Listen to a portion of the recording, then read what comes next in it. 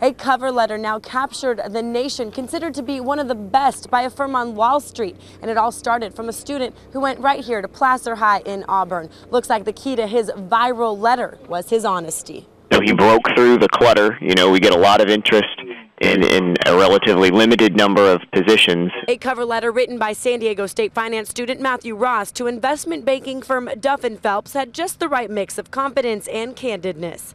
Matthew wrote, "I won't waste your time inflating my credentials, throwing around exaggerated job titles, or feeding you a line of crap about how my past experiences and skill set align perfectly for an investment banking internship." What do you think about his honesty?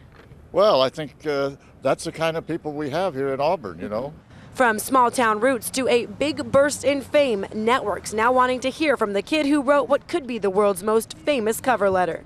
It says here he may not think he has unbelievably special skills or genius eccentricities, but it looks like he still has a lot to brag about. When he was here at Placer High, for example, he played basketball, baseball, and football, taking his teams to championships as a star athlete.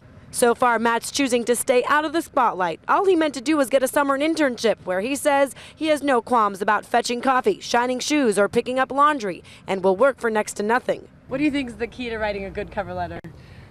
Sell yourself. What matters is if you make a name for yourself. His willingness to work, making him a prized commodity. A lot of influential firms in Wall Street saw that letter, and most of the feedback was very positive. And hey, that's a tough audience. And if he's looking to come back home, well, Liberty Tax in Auburn may want to bring him in for an interview. I hire a lot of people who don't have an experience, and we're willing to train and work with them. So do you think you might hire him? Yeah. Well, certainly. great. So Matt, we got you a job. Yeah. Send it here.